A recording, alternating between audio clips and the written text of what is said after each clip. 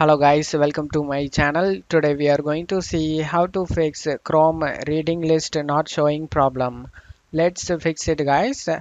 The first solution is to enable show reading list. To do this, you just need to open up Chrome, search for Chrome colon double slash flags, press enter.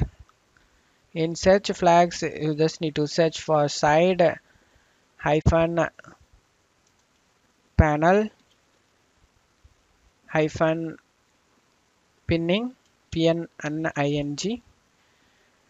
Comes up side panel navigation and pinning updates. Click on the drop down and select enabled. Select relaunch after enabling it.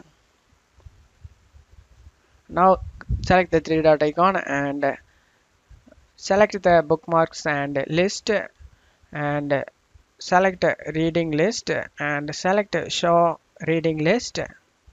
As you can see reading list here.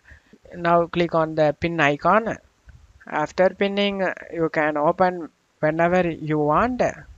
If this solution doesn't work, then let's move on to the second solution guys. The second solution is to uninstall and reinstall the Chrome.